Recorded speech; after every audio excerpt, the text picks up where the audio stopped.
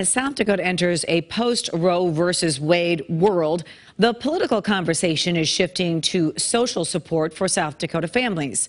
Over the holiday weekend, Governor Noem appeared on CNN where she expressed support for paid family leave. In 2017, Democratic Senator Reynold Nesseba introduced a bill to do just that, but it failed. He plans to bring it back in 2023.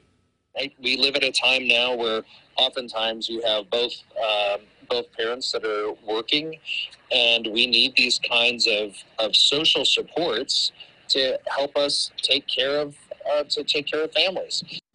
Digital reporter Jasmine Jackson spoke with Nesseba about what conversations may look like in Pierre and how he hopes to work with the governor. That's in our KELOLAND.com original report on our website right now.